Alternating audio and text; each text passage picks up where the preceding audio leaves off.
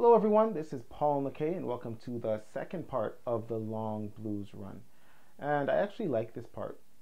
I like it because contained in the notes of the second part of the long blues run is a 5-note sequence that I actually demonstrated in 2 of my videos. You might want to check that out. The first is Rhythm and Riffs, and the second is Let's Try It, Riffs and Runs. So check those videos out again and go through those. I'm sure they'll be helpful for this next part. So here is the second part of the long blues run. So it goes ah, ah, ah, and there are 9 notes in that.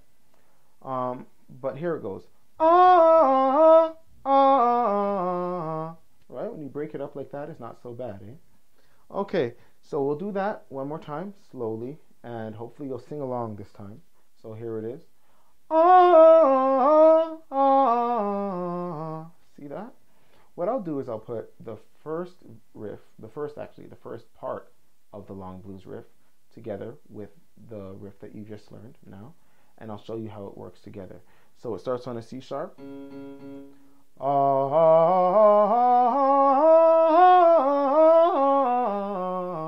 See how that works?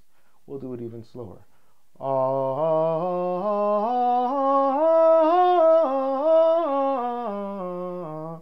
See that? Okay, so if you actually practice the video that precedes this one, this part of the video wouldn't be so hard for you. But if you don't know it, then go back and practice the first video and then try this. So we'll do this one more time. All